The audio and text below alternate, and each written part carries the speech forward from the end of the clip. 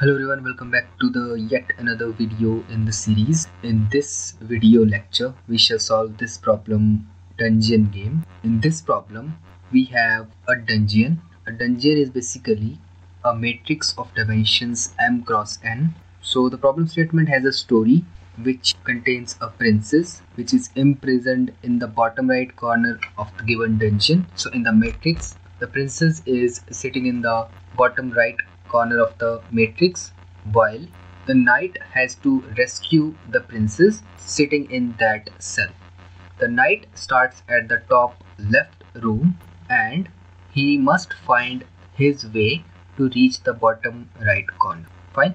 The knight has a certain initial health when it starts navigating his way, which is represented by a positive integer.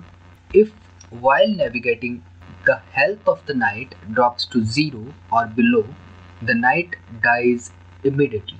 Now, in the matrix representing the given dungeon, some of the rooms are guarded by demons. Demons are basically represented by negative integers. The knight loses health upon entering these rooms or cells. Other rooms which do not contain these demons either contain a positive integer, which is some kind of magic orb which increases the health of the knight by that amount, or it contains 0, which represents an empty cell.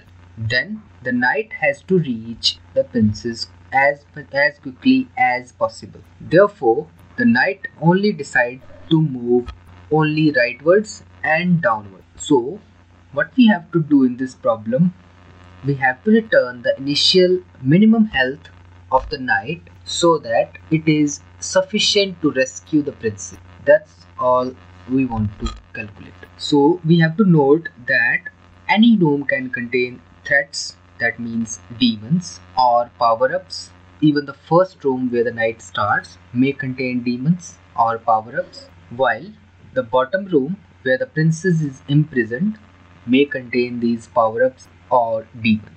The input sample will contain a dungeon or a matrix of dimensions n cross m, which contains integers, negative as well as positive, while in the output we have to return one integer representing the minimum initial health of the knight, which is just sufficient to rescue the princess while navigating the way starting from the top left corner ending at bottom right corner. The constraints of the problem are the dimensions goes up to 200, that means the largest dungeon that we can have has dimensions of 200 cross 200, while the values ranges from -1000 to 1000.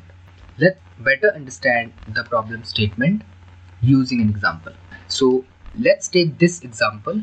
In this example, we have a dungeon of dimensions 3 cross 3 and the princess is located here while the princess is sitting in this cell in this castle. So we start from this cell, the prince starts from this cell and he has to find his way to reach the bottom right corner cell, which is this cell, and we need to find the optimal path which gives me the minimum initial health required for the prince. Fine. And the constraint is that the prince can move only right and down. That's all. So let's see the number of ways in which the prince can reach the princess. So this is one of the ways to reach the princess, starting from this cell ending at this cell, and the initial health required to navigate along this path is, so the constraint says that the health of the prince must not drop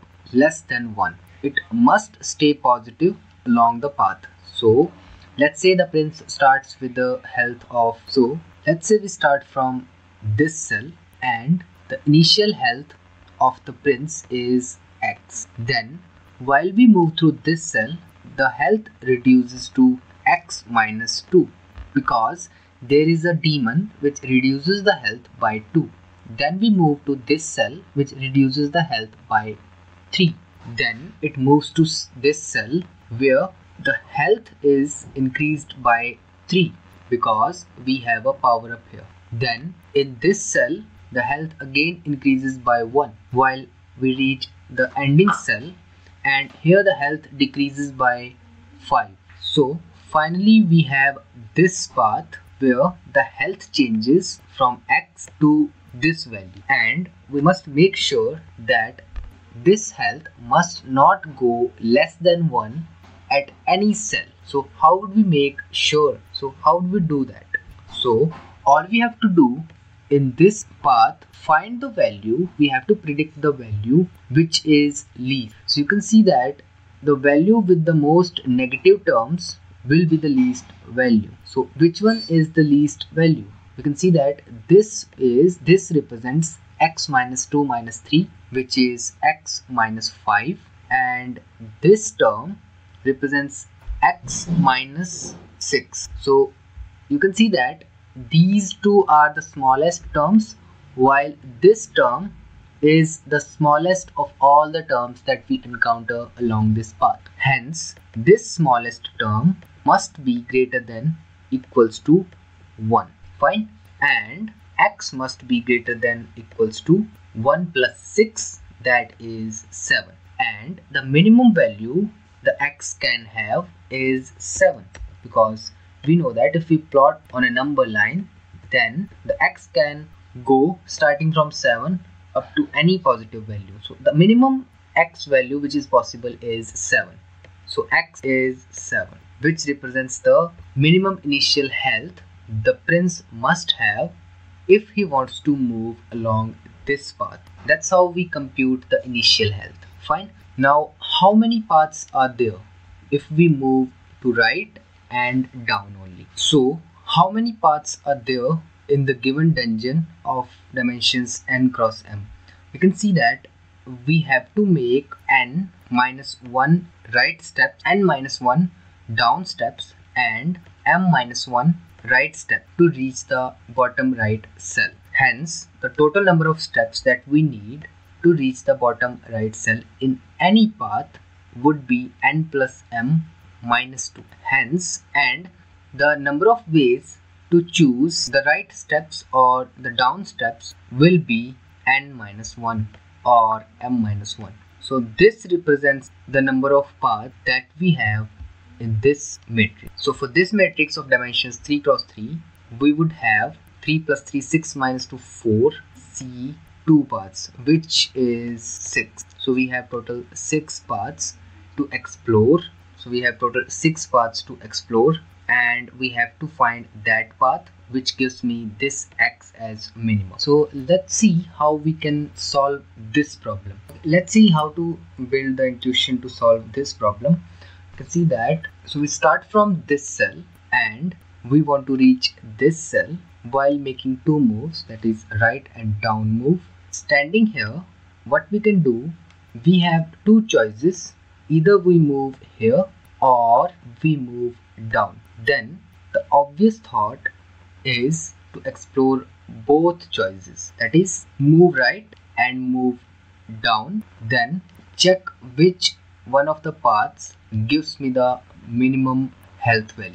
And let's say the minimum health value given by the paths to reach this bottom right cell from this cell, that is 0 1, is x, and to reach bottom right cell from this cell, that is 1 0, is y. So to reach bottom right cell from this cell, that is the cell number 0 0, we have to take the minimum of these two and we have to add 2 in that. Fine. So you're getting my point. Let's say x is the minimum of these two. Okay, so we have to take minimum of x and y, then we would add 2 in this. Why we have to add 2? Because 2 points are subtracted right from here in this starting cell. So this 2 is added to compensate for these negative points. Fine. So that's how we solve this problem. So we can have a intuition of a recursive solution where, given the results for these cells, we could find the result for this cell. Similarly, given the results for these cells, we would be able to find the results for this, and so on. Hence we have to find a recursive solution to this problem. Let's see how we can do that. So imagine a function minimum health path which gives me the minimum sum path or the minimum health required to reach the bottom right corner starting from the top left corner. Then how would the body of this function looks like? We can see that we are standing at cell ij. Ij can be any cell and we want to reach this cell, that is bottom right cell. We explore the cell to the right of this cell and to the left of this cell, that is the cell number ij plus 1 and the cell number I plus 1 j. So we explore these two cells. That means we call the same function for these two cells to get the results for these neighbor cells so that we can find the answer for the cell on which we are standing. So that's the idea. So this is the first step to build the body of this function. Okay, so this is the first step. We are calling the function for the right cell and for the cell which is just below the cell on which we are standing. Then we take the minimum of the results returned by these function calls and we subtract the value of the cell in which we are standing. So why we are subtracting the value? Because let's say the cell contains a negative value. So if this value is negative, then that much health would be added here to compensate for this negative value, to compensate for the loss that the demons are making. If this value is positive, then in that case this health which is gained in this cell would be used in the next cell. Hence it will be subtracted right from here and we do not have to acquire any extra health in that case. So that case is handled here. If the result is positive, that means after we have moved from cell ij to the bottom right cell, we still have a positive health, then we return that health. Otherwise, if the health becomes negative, then we return 1. Why do we return 1 from here? It is because this cell contains enough positive health to sustain our prince along the path which he has taken. Therefore, we do not have to acquire any extra health. All we have to do is a health of 1 so that the health does not go 0. That's why we are returning 1 from here. Okay, then since this is a recursive code, we require a base case. What would be the base case for this solution? The prince reaches the bottom right cell. In that case, so the base case is simple. All we need to check, the first base case is that if we cross the boundary of the given matrix, in that case the cost, the health which is required to reach the hypothetical cell which is present outside of the boundary of the matrix would be very high, because it is not possible to reach there. So we return a very large number right from here. Otherwise, if we reach the given cell, that is the bottom right cell, in that case we check if the value at that cell is positive. If it is positive, then we do not require any extra health to move in this cell. Therefore we return 1. Why? This one is to sustain our prince alive, because the health of the prince must not go below 1 along any path that we are considering optimal. Therefore we return 1 from here. Otherwise, if the value at the ending cell is negative, then we have to give that much health to the prince so as to sustain him to reach this cell. Therefore we subtract that much value from 1 and return right from here. Rest is same which we considered in the previous slide. So that's how the function is working. Let's analyze the time and space complexity for this. Here you can see that let's call this function from the top left cell, and the recursion tree would be like this. We have 2 choices and therefore the branching factor is 2, while the height of this tree is maximum of the number of rows and the number of columns. Therefore, that would be the time complexity. Now, what is the problem with this solution? We can see that we have the largest dungeon of size 200, and 2 raised to the power 200 is very high number. It will not work for the given judge limit, which is 1 second. Therefore, we have to improve upon this solution. How we can improve it?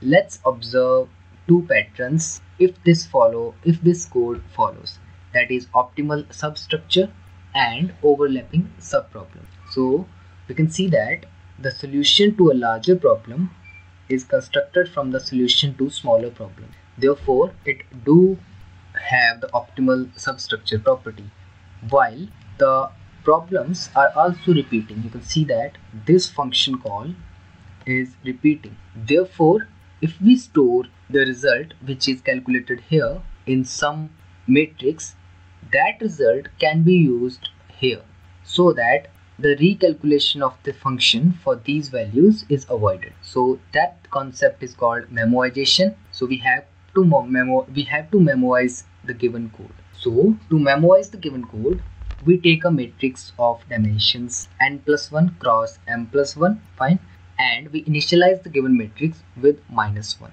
The -1 is used to check if the result for that particular cell is calculated or not. The rest code stays the same. All we have to do is to add this condition. So we have to add this condition. It checks if the result for the particular cell ij is evaluated or not.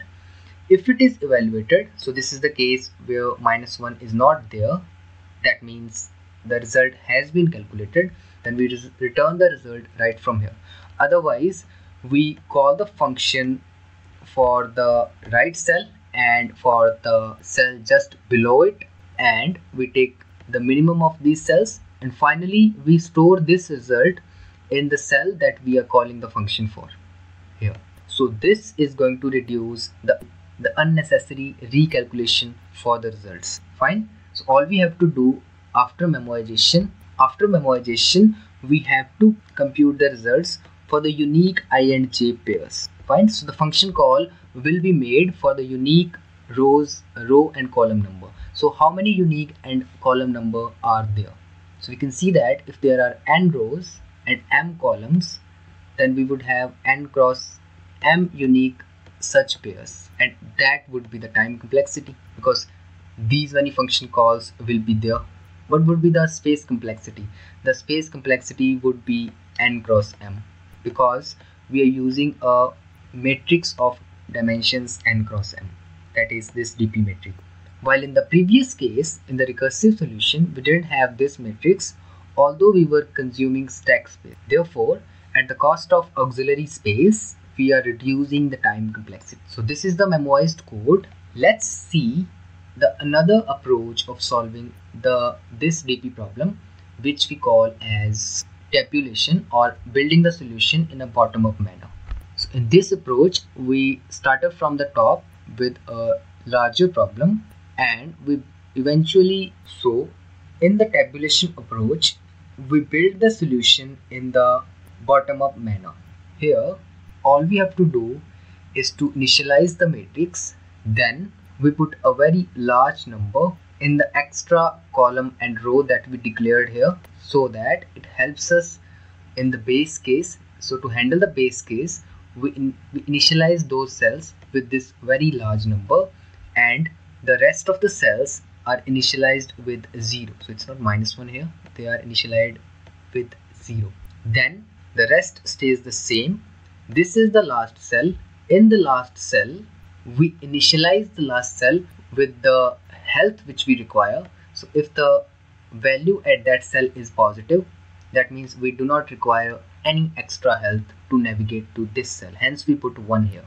Otherwise, we put 1 minus the health that we require. So this is a negative number, and this is a negative number. So this entire term will be a positive term, which gives me the minimum health required to navigate to this cell, that is the ending cell. Then we iterate over all the rows and for all the columns, and for each I and j pair, that is any cell, we explore the cell which is right to it and the cell which is below it.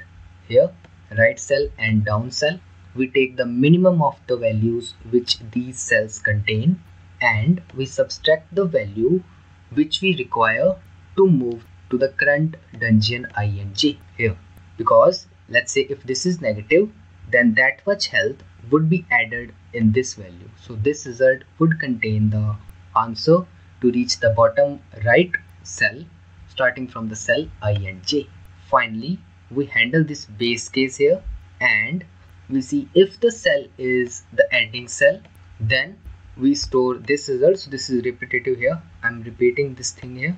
Otherwise, we simply put if the result is 0. If the result is positive, we initialize the cell with that result, and if it is negative, that means the value at the current cell is positive.